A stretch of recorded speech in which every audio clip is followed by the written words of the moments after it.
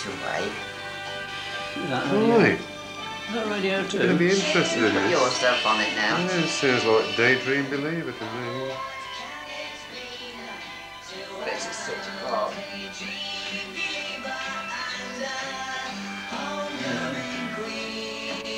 Yes, take those gap of the weather. That's a good idea. Yes. Got the cake, Eric? Are you alright, look?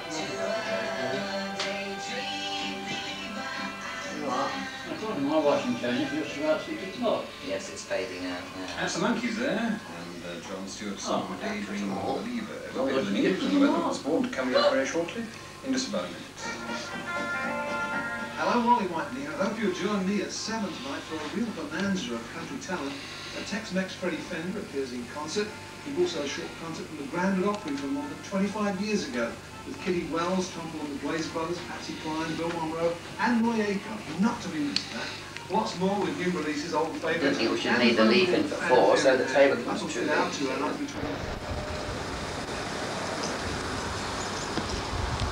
Well, there it goes.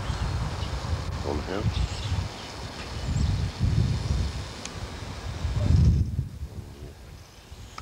Sitting up there.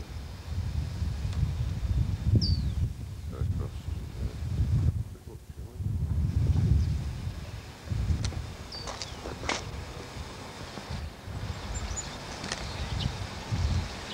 we? As yet, it's very unfinished.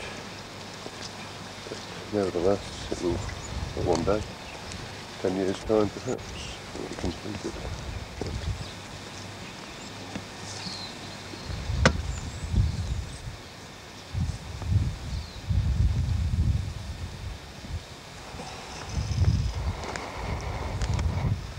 I suppose we should go up the driveway really. Seems the right way to go in. At the bottom, we have 3 garages.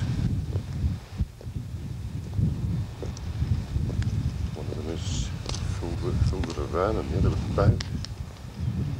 And then we come to the steps. Sorry about the sun, it's blinding me too at the moment. Can't see a thing. However, here we have some steps to go up.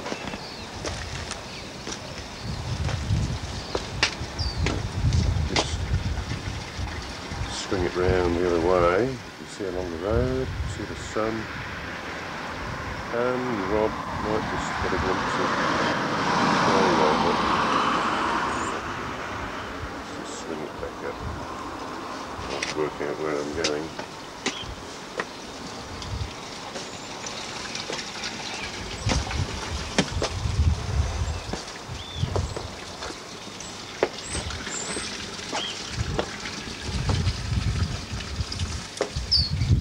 Right, one separate step successfully negotiated.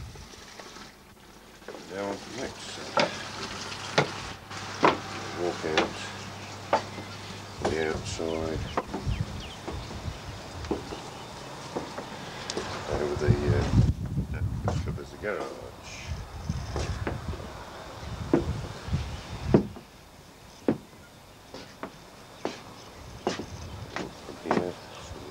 See, I think Bob might just recognise a lump over there. Should be familiar to him. It is to all of us who live in Auckland.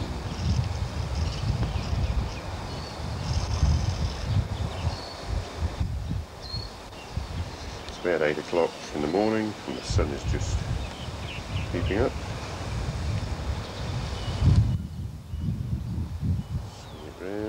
Back over Rangitoto, across that way, and there's the local school.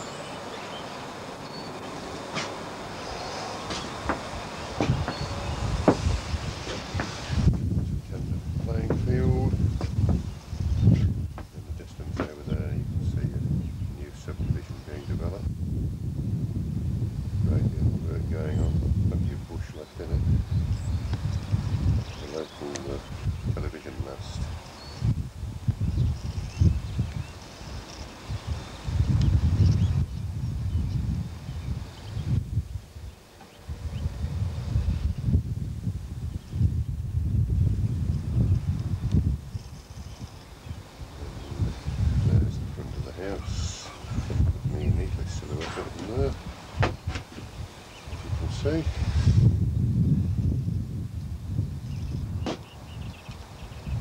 Right, suppose we better go onward, hadn't we? This place is built on 3 levels. Level 1 was the garages, this is level 2, the outside of it, anyway. We'll work our way inside.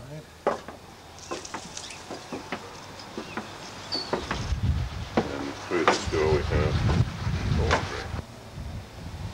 Okay, so here we are coming into the laundry. Which you can see because there's a washing machine and a dryer and an ironing board. And in there, good gracious, is a toilet. And in there will subsequently be a shower one day. And on this bit here there will be a door one day. In fact, if you look over on the far side you can see it against the wall. Isn't that nice? Okay, so here we are in the downstairs area. And the stairs are over there, but we won't go there yet. We'll go over in this direction and have a look round this corner. That is at the moment the sewing room, and it's where the washing is folded. And out here we can see, I suppose, a ranch slider, which is the deck, leads onto the deck where we were just standing. Okay, and for Rob's benefit I will just, hang on, how do I do it? Forgotten. Zoom onto the top of, oh yes, that's Ringy Toto over there. There you go, Bob. You know that.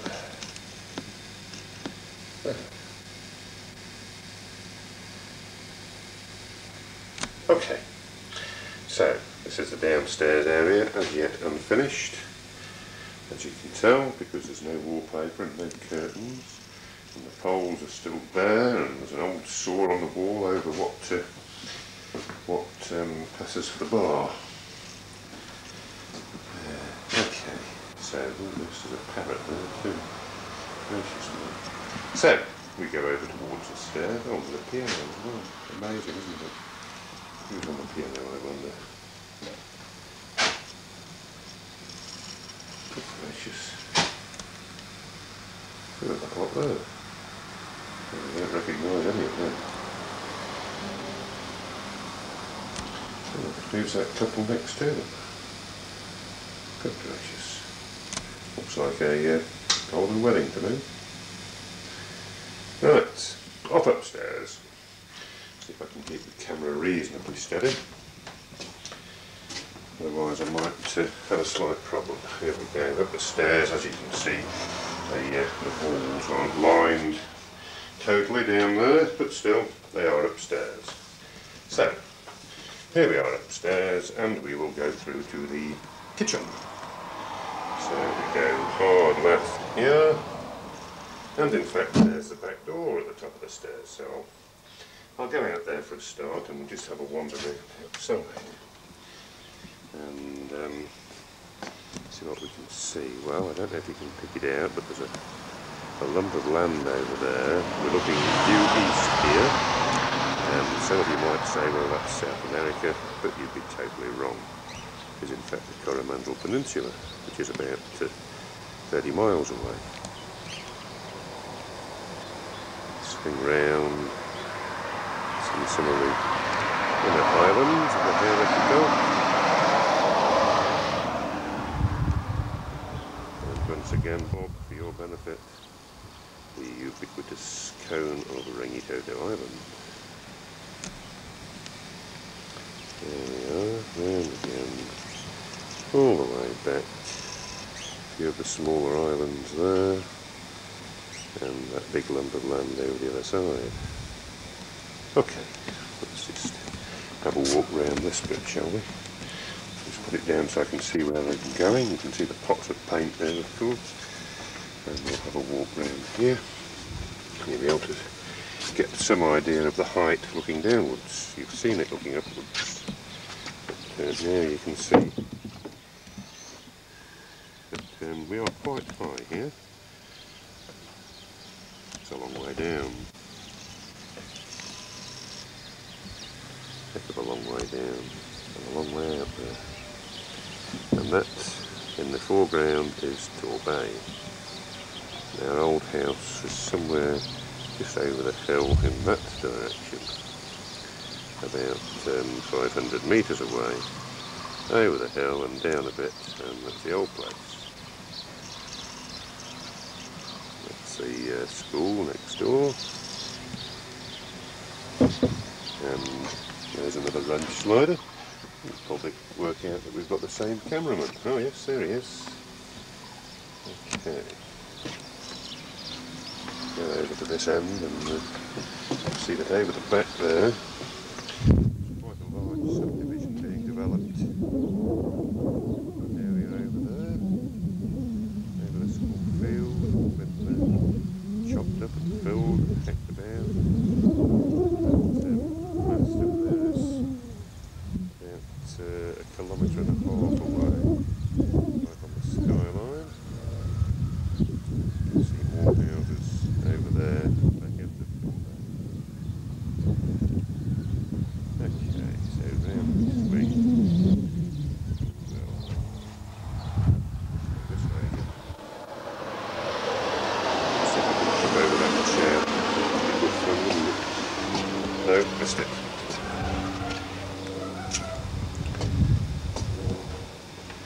Okay, so let's go inside and have a look around the kitchen. There we are.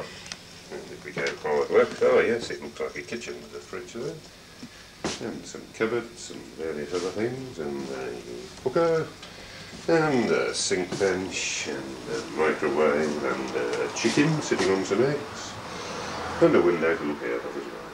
That's not bad, is it? And right next door to that we have the dining room, with the inevitable dining table and the inevitable window.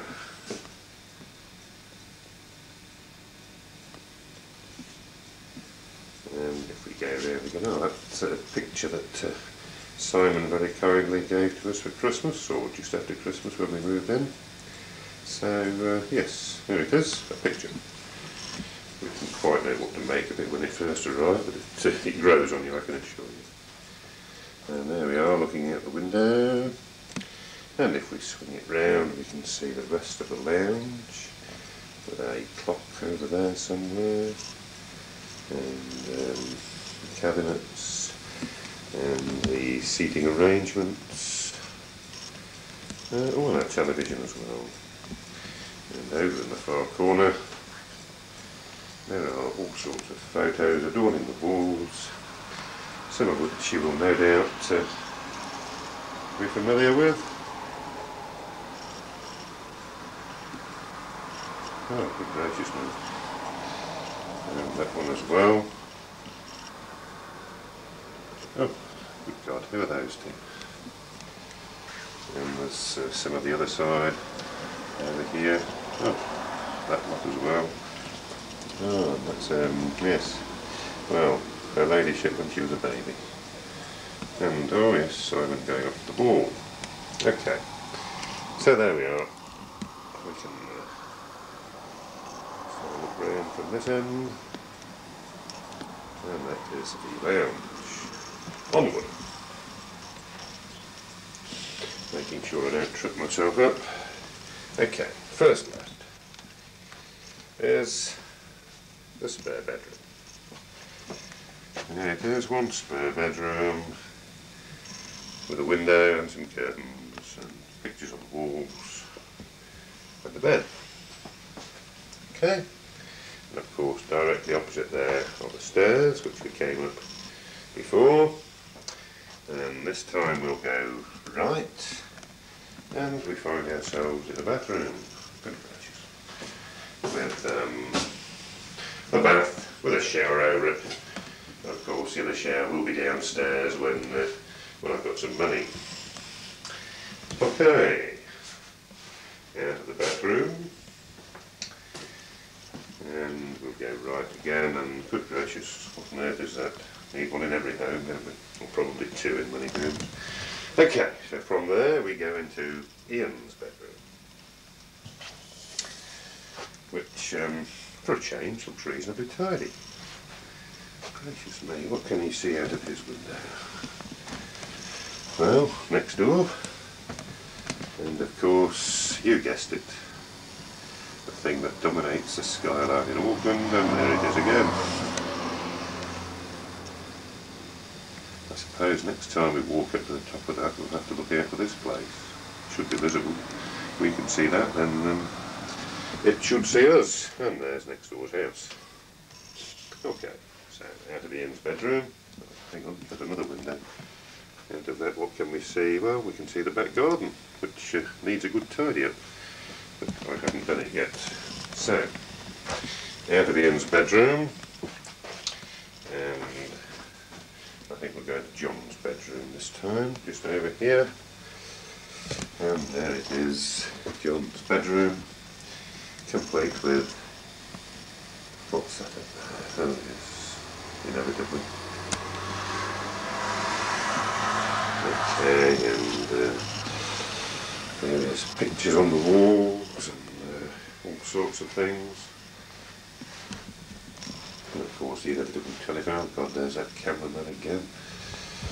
Oh dear, and what can John see out of his bedroom? Well, basically the school field and a bit of crumpet wandering along it. Behind that, his girlfriend used to live in a house, hang on, where is it? Just over there, that one right in the middle. But he's not going out with her anymore, so it's not his girlfriend's house. Well, it's his ex-girlfriend's house. Gracious me, what on earth is that skirt? Looks quite short, isn't it? Disgustingly short. Shouldn't be allowed. Not when I've got a camera anyway. Right, let's carry on. I have to digress for a moment or two, but not for a long time. Okay, so out of John's room. And onward into our room, which is just here, right at the end of the house. And we've got the cat sitting in the sunshine. Hello, cat. Right, there's our room. There. Looks like a bedroom to me. Behind me is the wardrobe, which I'm not going to show you because it hasn't got a door on it yet. And there we are. One bed, one cat, one window, which looks out the same way as John's, some pictures, and there it is, the wardrobe without the door. Just a quick glance. Oh, there's Ian and his girlfriend. Yes, young Ian, on their way to a ball. Right, we will now go out of this door, which I've just opened. As you can see, just here there is a little deck, which is ours, mainly because it's attached to the house. And there you can see the rear of the section, with its multitude of rubbish, the aviary with the birds in, the shade house with the orchids in, fence, the veggie garden way up the top, the fence posts without the rails on, and oh yes, a log wall, and down the side of the house to the front. Look at the road. Okay, so that's that.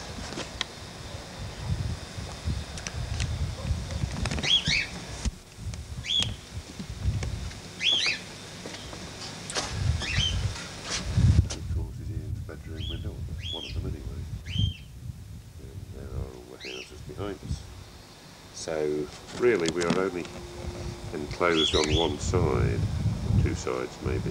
On one side we've got the field over there and the school. Out the front we've got the road, and we look over everybody's house. So it's quite pleasant really. Right, back inside. And see if we can trip over the moggy. Well, there we are. That's a conducted tour of the house. And the finished parts, the oh god, what on earth is that? Looks like a dead cat to me. Oh, it's a dairy thing. What a great dairy moggy. Right, well here we are back in the lounge, and round and round we go. The other view of the kitchen from the lounge end, back door over there, and that I think is about it. Plates on the wall. Right, well there we are then, that's the house. Okay, good, super. I shall just zoom in somewhere there to see how about the Coromandel, just to finish off. And there it is, a big lump of land.